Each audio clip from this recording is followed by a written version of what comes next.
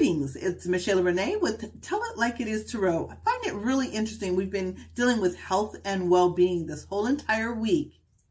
And yet we also have had to get to a place where we are allowing ourselves to evaluate what it is that we need to do better or to commend where we're at.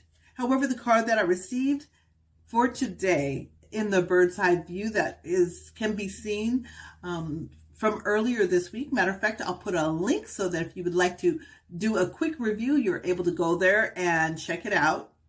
However, the next card that shows up is the Eight of Swords. It's really interesting. And this traditionally is about not seeing, not allowing ourselves to be aware. And so as you are taking inventory, again, allow yourself to go into areas that maybe you didn't think about.